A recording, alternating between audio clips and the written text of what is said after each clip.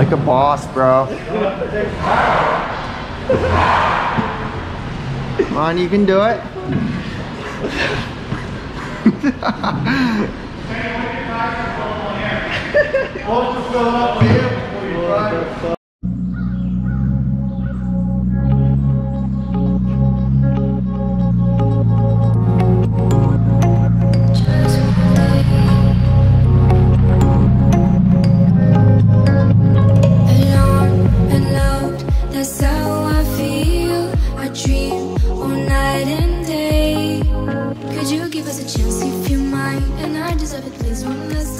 It is. It's the Camber kit. Godspeed. Godspeed right there. So I was guessing that this could be like one of 4 things because I have a bunch of shit coming in the mail, but since it says Godspeed right there, this is definitely the Camber kit. You ordered shit in the mail? I ordered a bunch of shit, bro. I got my wing, that JDM wing like Yuki has. Oh, no. I got that. Yeah, I got that. I don't want to install that. Huh? I don't want to install that. Oh, I can do that. It's just the bolts, you know? Alright, so basically what we're going to do here is my boy Daniel is going to give his initial thoughts on this. And Cameron can also give his thoughts on it, since he's a mechanic as well. Alright. I think that's what it is, right?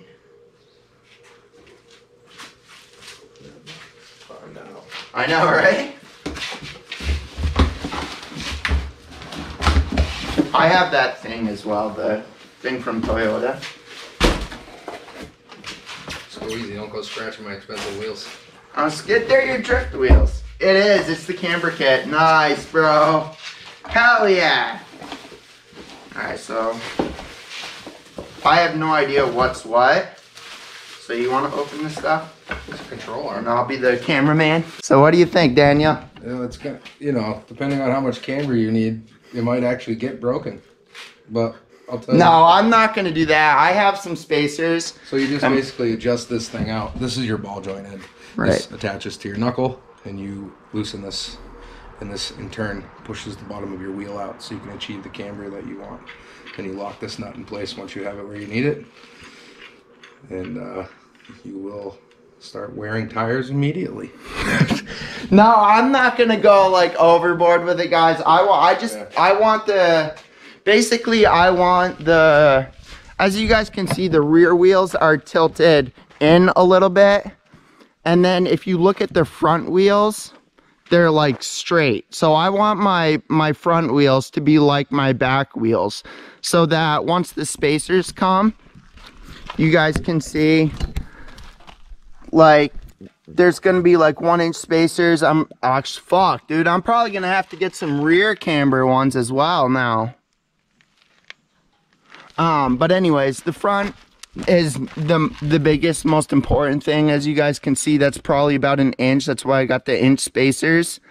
And then, so the wheels are gonna come out, but because of my fender, I'm gonna be able to tilt it in so that the fitment is like really good, and it doesn't, like, in video form you guys can see, like, it looks like my wheels are like in a bunch, but like if you were here in person, like that shit, it doesn't look like that in person, bro. So basically that's one piece of like 7 million things.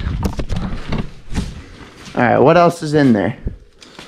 It looks like you got new sway bar links. Oh my god, I'm gonna return the ones I have. Well, you can always use. Are these ones better? Oh yeah, true. Or just sell the ones I have. They break eventually, you know, like they all wear out. So right, when it wears out, you have another set. So, cool. So it comes with that. Yeah. Just the bolts. That's it. Yeah. Pretty much. Nice, dude. Get, man. Yeah, I got 4 of those spacers. With the 1-inch spacers I got for the rear wheels are already like tucked up in there. Yeah. So I think I probably should have got like 1/4-inch spacers for the back, instead of the 1-inch. But the front definitely can have the 1-inch, especially with those, you know? Yeah, right. You're gonna need a... The only downside, bros, is that they're not green. It's good to break it up a little. Right. Green and red. Think about that. How would that look? It's like Christmas. Yeah, true. I could go along with your cars. Your the Lexus and Cam's new car. The Christmas SE. Actually, you guys will see that in the video right now of us picking, or his car getting dropped off. Cameron's new drift car, boys. There he is.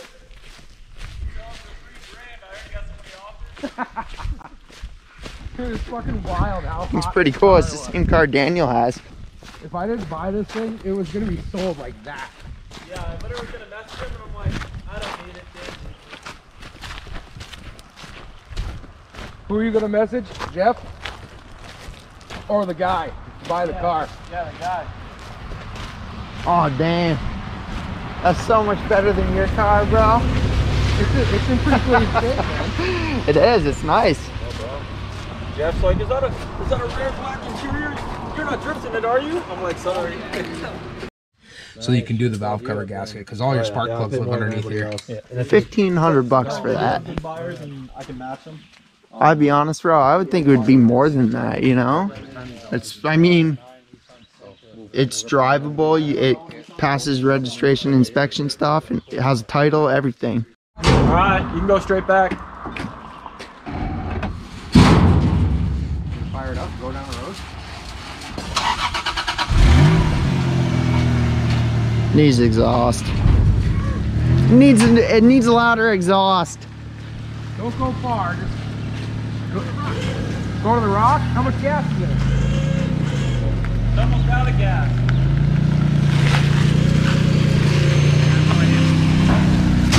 Got to go to the gas station.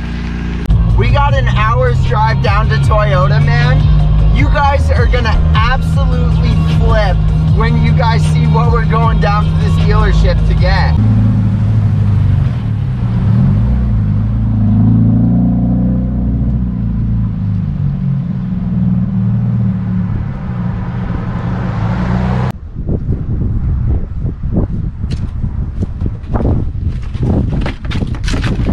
Pretty insane, isn't it, dude? Gotta tighten my coilovers. That's the reason that we had to get one of these things, man, is because I'm a dumbass and I ended up hitting a bump with my coilovers, and that's why everyone's always saying that my car is like really comfortable to ride in for coilovers. That's just because I didn't like tighten them down. But lesson learned, tighten your coilovers if you're gonna lower your car, because you're gonna have to pay 70 bucks to get a new thing, unless you just plan on ruining your electrical shit underneath your car, bro. Brother, you know it's hot as fuck when your air conditioner blowing to its maximum capacity won't keep you cool. And my air conditioner works, it's not busted.